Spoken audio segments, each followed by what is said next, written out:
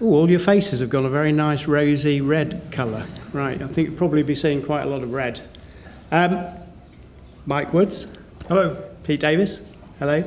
We're sort of going to talk about the value of design, but a sort of repurposing of design, which I think probably we all realise in the 21st century context that we really need to move forward and give a new definition to actually what design can achieve. It's a very small word, 6 letters, but it's a very plural thing as well. It has implications for every aspect of our lives.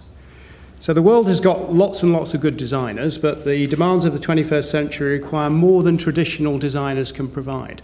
That's about working as partners. All designers now work in teams. It's really important for us to do that. But we don't need design to be about not doing. We actually need to make that doing more purposeful, more relevant, and more powerful. So that's a lot of words, isn't it? So if I can condense that into a bit of a nutshell, what we try and do with our students at the moment is develop what we call design thinking. Design thinking has been around for about 15 years now. And what it enables people to do is to actually put gaps within the design process. And those gaps are about reflection. So not jumping to solutions too early, which has given us so many problems that we're encountering right now. So we produce gaps within our thinking of design process to enable us to actually develop solutions which are both engaging, useful, and beautiful.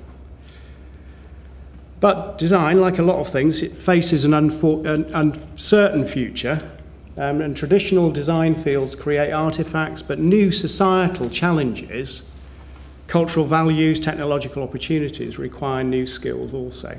So it seems reasonable to assume we must create enduring curricula for design education that merge science, technology, art and business with a sustainable and conscious view to creating new value and new values for the future. So here are some of the things that we've been working on recently. This is a project in China generated through the British Council where we took 3 students, 3 master students of design to China for 2 weeks where we were given a task on arrival. I don't know if any of you saw the Kevin MacLeod upcycling of an aeroplane recently.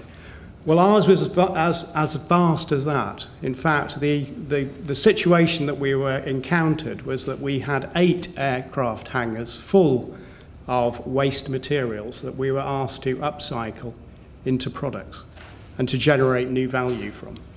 Plymouth University actually won 75% of the prizes that were on offer during that 2 weeks.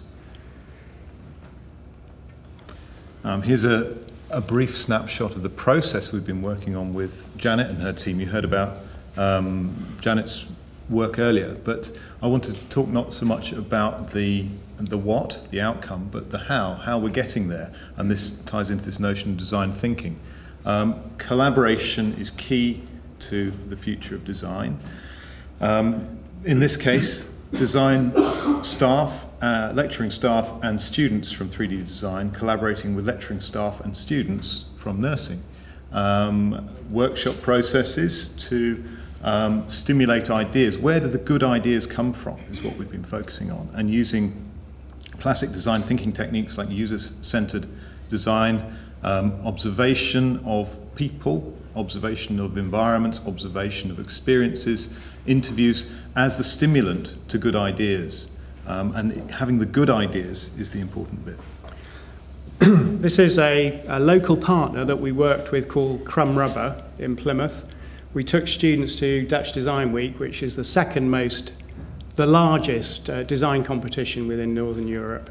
And basically what you see there is a reasonably useful product made out of complete waste. We used crumb rubber, which is basically the last thing that you arrive at from a car tyre.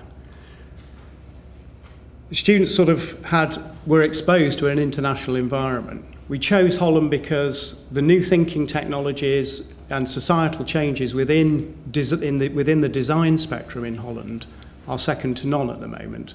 So we wanted to expose us and our students to that environment. Here's a snapshot of a project that took us to London to challenge the Chartered Society of Designers and leading professional designers. We invited them to the CSD to talk with us and debate new ecologies, new economies of design. You can see more of the work from that outside, looking at formats for in vitro meat in this case. Who wouldn't want rhino jerky or golden eagle bites? There's interesting questions to answer there. And the last project really is about this solid wool. Please have a look at it on websites. It's a very interesting product. He's a guy that left us last year. He's from Buckfast Lee. What he did was went around and collect wool, basically. He's now constructed a bioresin to mix with this wool, which allows new products, new technologies to develop around discarded wool.